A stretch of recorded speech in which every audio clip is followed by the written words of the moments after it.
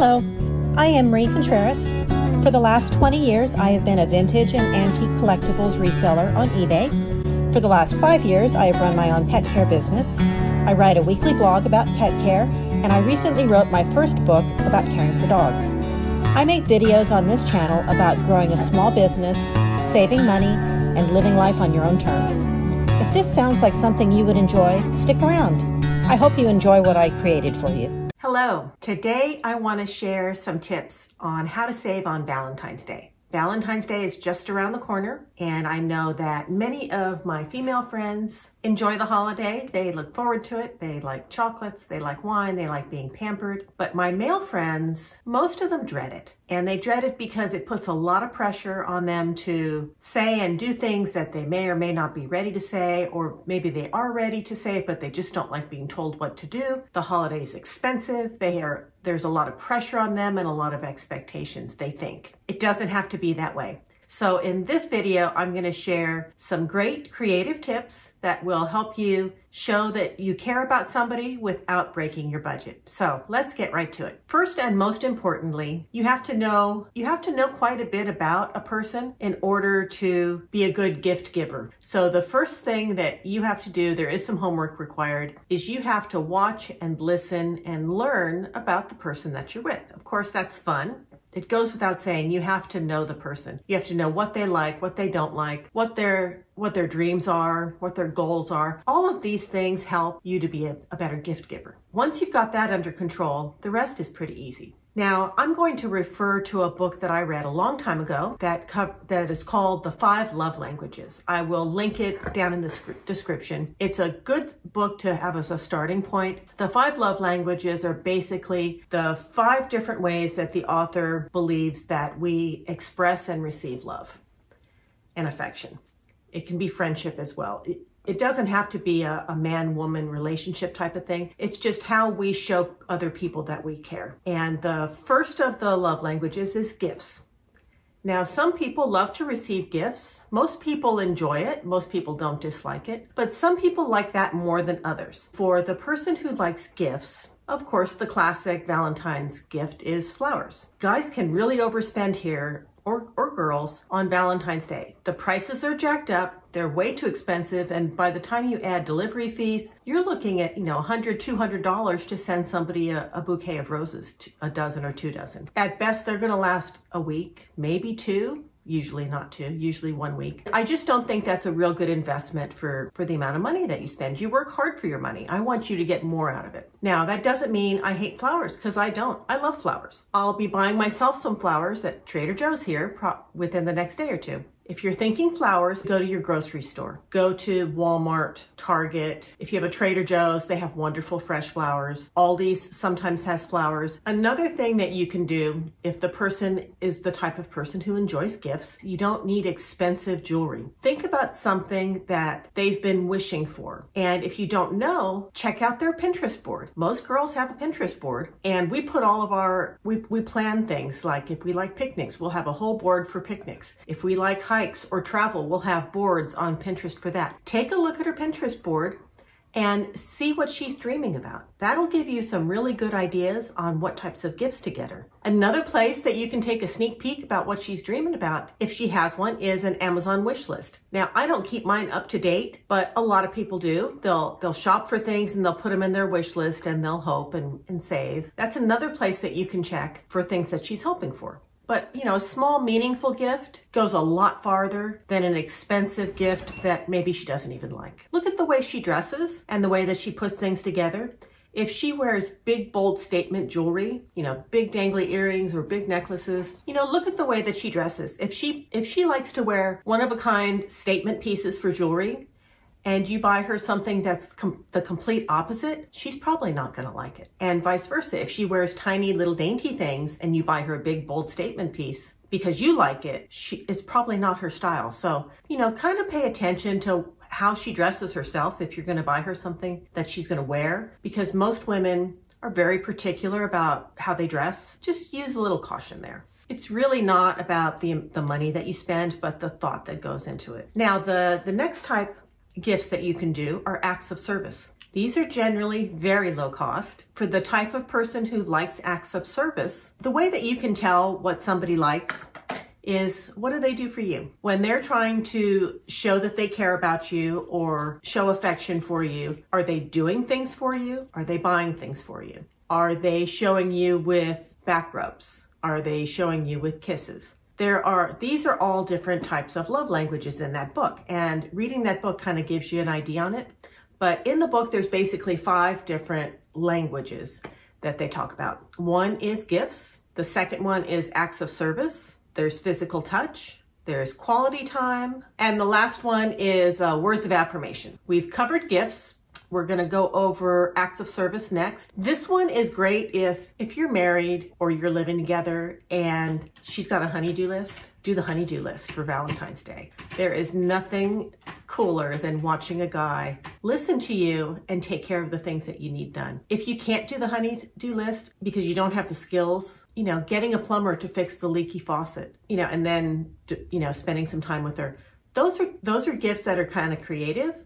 And you wouldn't think they're romantic, and they won't be for a lot of people. But for the person who enjoys acts of service, they will be. Another one for the person who enjoys having you do things for them is if they're always cooking the meals and they're always taking care of the house, if you cook them a nice meal that day and you clean it up, there's nothing worse than someone who says, oh, I'm going to cook you this fabulous meal. My dad was a chef. He very rarely cooked at home. We actually preferred mom's cooking anyway. She cooked more kid-friendly meals. On his days off or special holidays, he would make a big deal about how he was going to treat us and he was going to cook dinner for us. Well, he would cook a nice dinner. It wasn't our favorite because we liked mom's cooking better. But this man, who was an executive chef at a fancy restaurant, made the biggest mess you'd ever seen. And because he made such a big mess and he was so proud of his cooking and people paid so much to go to his restaurant, he said, okay, well, I did the cooking, now you guys do the cleanup.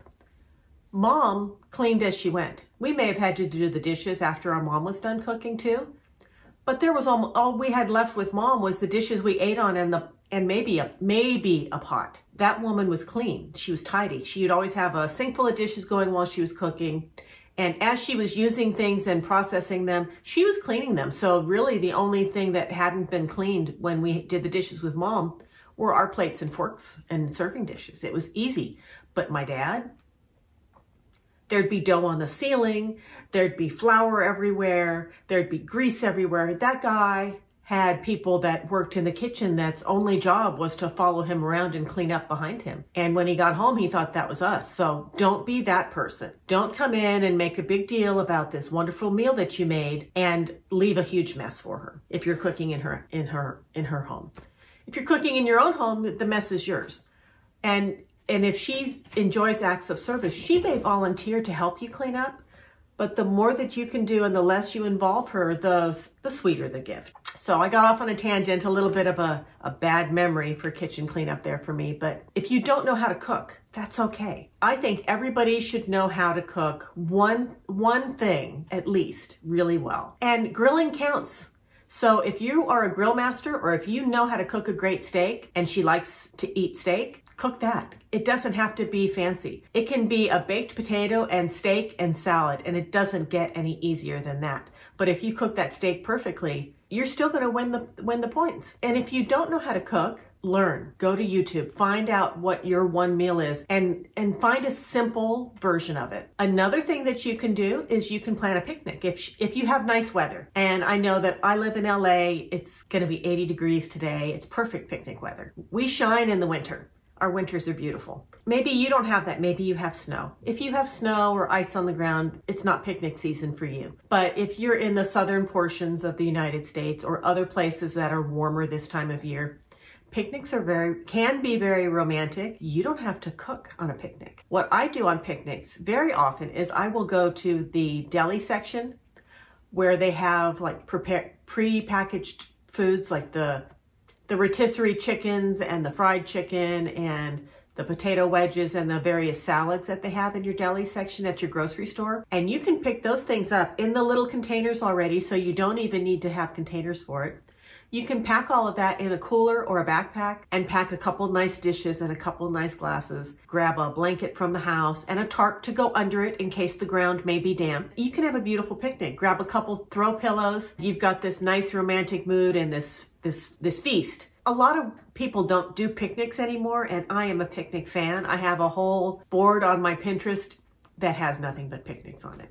So picnics are another great way. You know, just as a mention on restaurants on Valentine's Day I've been to my share of really lovely restaurants on Valentine's Day. Like I said, my dad was a chef. He was in the restaurant business, and I've been fortunate enough to have many nice dates on Valentine's Day. Restaurants are my least favorite. One, because usually the guy who's invited me, he had to get reservations. He may have called 3 or 4 different places because they book up early. When we get there, even if it's one of the nicest places in town, even with a reservation, there's often a wait. If there isn't a wait, if you're 5 minutes late, you lose your reservation. I've noticed with reservations, if people are lingering a little bit longer, as they often do on Valentine's Day, your reservation time, you're still gonna wait 20, 30, 60 minutes for your reservation because you're waiting for the table to clear. The staff is doing their best, but they're frazzled because the place is booked to capacity, and maybe they're not always booked to capacity. It's just not the most relaxed or romantic atmosphere in most cases. A lot of restaurants will have special menus on Valentine's Day. They'll have the special, Valentine's Day meal, which is always more expensive. So if you want to pay a lot of money for an experience that is going to underwhelm you, by all means, go to a fancy restaurant. But I think you're going to do a lot better if you do a home-cooked meal. You're going to save a ton of money. You're going to have no wait times. It takes more effort to cook a meal, but it really doesn't, because if you're going to spend $100 to $200 on a Valentine's Day meal, that can go a long way at the grocery store. And you can have a really lovely meal, and you can go for a walk afterwards. You can have a nice bottle of wine. I mean, your money just goes so much farther if you skip the restaurants and the fancy flowers. Let's say if the person likes physical touch. This doesn't have to be sex.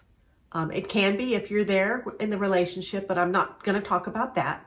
What I'm talking about is the person, you can hold their hand. It can be as simple as that. You can offer a massage. You could buy them a massage. You can just make sure that you're sitting close to the person and, brush their arm. That type of thing goes a long way for the person who enjoys that the most. And you'll know if the person that you're with is that type of person because they will be wanting to do that for you. That's the third one, is physical touch. Another one is words of affirmation. Now, for the person who likes words of affirmation, this is compliments. This is the person who wants to hear the words about how you feel about them. This can also be something as fun for the women receiving it, maybe for the men writing it, old-fashioned love letters. I mean, you can't spend less than that and have something more meaningful. So if you can write a beautiful love letter, maybe you're not comfortable writing a beautiful love letter, get a card, write a handwritten note in the card. Another thing that you can do in this department of gift is you could make a special video that tells the person why they're special to you and how much they mean to you. I'm not talking about those other types of videos that you men like to send. This is when you can be creative, and it doesn't have to cost you a lot of money, but you could do a Valentine's Day production video for them, and you can go to Canva and you can get graphics to spice it up. You can have a lot of fun with stuff like this. The next one, for the person who wants to spend quality time with you. This is the person who is inviting you to hang out all the time. This is somebody who wants to spend quality time. If you're the first person they call when they've got something fun to do, this is their category. So the person who wants to do quality time, it doesn't have to be, like I said, it doesn't have to be a fancy restaurant or anything like that. It can be something as simple as taking a walk in a beautiful place, a safe place. Because a lot of times Valentine's Day, especially during the week, is celebrated at night. I'm close to the beach. A walk on the beach is lovely. A drive, a scenic drive if it's too cold. I live in a place where we can drive through the canyons and we can overlook the city, and it's just gorgeous at night. And I love going on drives. I used to have a boyfriend who had a fun little sports car, and he would say, come on, let's go for a drive. And we would start out in the desert where we lived, and we would drive through the desert, through the canyons, through the mountains to where we could overlook LA. And we would stop for a minute and talk and just watch the city lights because both of us enjoyed that. And then a lot of times we would turn around and go home, or sometimes we would continue on and we would drive down to the coast, and we'd drive up the coast for a while. And it was not unusual for us to just spend 2 or 3 hours just driving, and we loved it. He enjoyed driving. I enjoyed sitting in the passenger seat and enjoying the sights and sounds. And, you know, a lot of times we would have some wonderful conversations while we were on these drives. And that's the cost of gas, which these days is a lot more than it used to be. It's still relatively inexpensive. So a lovely drive is a fun thing to do. Walks are great. A fun thing that you can do if you're going to be going on a walk or a drive is pack an old-fashioned thermos full of hot chocolate. Grab a Ziploc baggie full of little mini marshmallows and, you know, pull it out when you're halfway through the drive or when you're stopped to enjoy a beautiful view, and just enjoy some hot cocoa. That makes it a little extra special, and it doesn't cost you hardly anything. Another thing that you can do when you're out, you know, you could go bowling, you can go ice skating, you can go roller skating, you could go drive bumper cars. A fun thing that I did once, we used to have a race car track. It's called Malibu Grand Prix when I was in high school. And I remember my high school boyfriend at the time would take me to Malibu Grand Prix, and we'd race each other in these little race cars, and we'd check our times. And it was just so much fun. You know, think outside the box a little bit, ask your friends what they're doing for fun, and maybe try something new. If there's something that she's mentioned that's new in town that she said, hey, wouldn't it be fun to do this? Kind of keep a mental note of those types of things. And, you know, pulling them out on Valentine's Day just shows that you listen. Another fun thing that you can do for when you get home from your outings is, with a little bit of pre-planning, you can grab a bottle of wine or her favorite drink, alcoholic, non-alcoholic, doesn't matter, and have that chilled and ready to go for when you get home. And you can also prepare, like, you can have some appetizers that are ready to pop in the oven, or a cheese plate that you've already got cut up and wrapped in plastic. So when you get home, you can continue enjoying each other's company, but it shows a little extra thought and a little extra care. Doesn't cost much at all. So what do you think? Did I share anything that could save you some money? Just have fun. You don't have to spend a ton of money. What if you're single? I'm single this year, and I don't feel sorry for myself. I'm not sad. I'm single by choice, and I'm very happy. What I'm going to be doing this year is I'm going to pick up some flowers for myself because I like flowers. I'm going to buy myself a new candle because I love the way a new candle smells. I'm going to make myself a little bit of a nice mood in here. I'm going to curl up with my pets and read a good book. Something that I did a few years ago when I was also single was I invited all of my single friends over the weekend before Valentine's Day, and we had a singles mixer party. And I decorated the house up. There were roses everywhere. We had chocolate martinis. I had lots of little appetizers, and we had a really nice evening. We played music, turned off the TV. No love matches were made, but it was all my friends, and we had a good time. And I even had a few couples mixed in that promised they wouldn't rub their relationship in our noses, all of us single people. But that's something fun you can do too. If you're single and you don't want to be alone, have a party. Invite your other single friends. Tell them to bring their single friends, and just enjoy the day. It's a day to show that we appreciate each other and that we care about each other, and that includes caring about yourself. I hope you have a happy Valentine's Day. Bye till next time. If you enjoyed this video, nudge the like button. If you would like to see more like this, consider subscribing. If you would like to read the blog or check out my new book, I'm going to leave links to them in the description. Thank you for watching. Bye till next time.